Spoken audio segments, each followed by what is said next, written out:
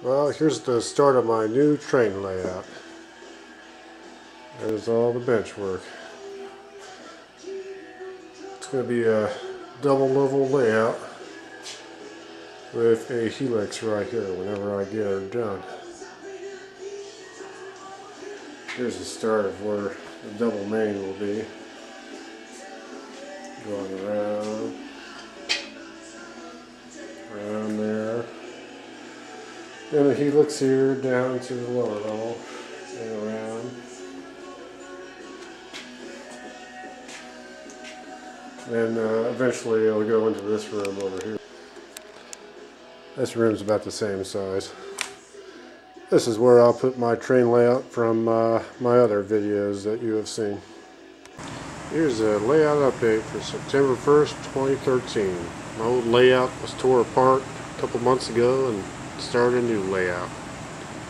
It's going to be a double deck layout with a helix, which I just completed. We run a train.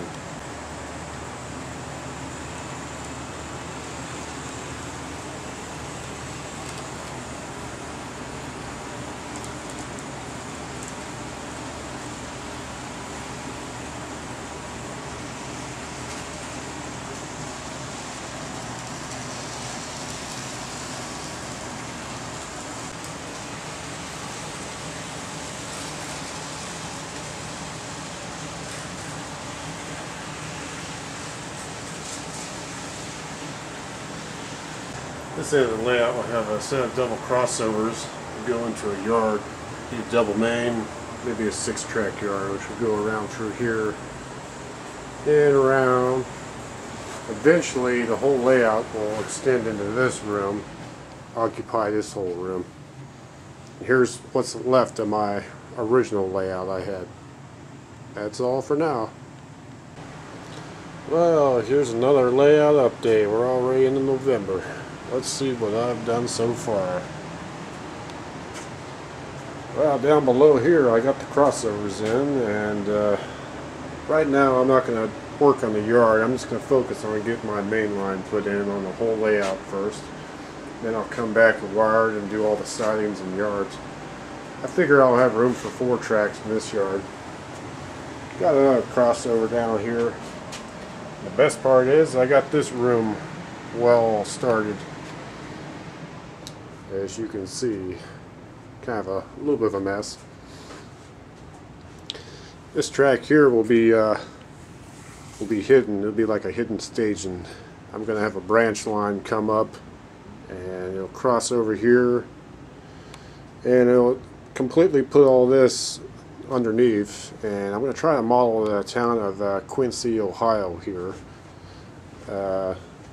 Somewhere in this neighborhood will be where it crosses the double main of the ex-Conrail Indianapolis line, and then it'll come through here, and I'm going to try and model the high bridge at Quincy that the DT&I ran over.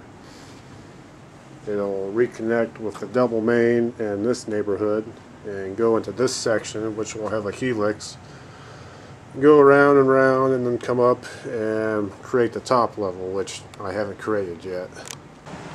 I'm also going to have a river scene here, so I got the bridges pretty well done. Got to develop all that yet.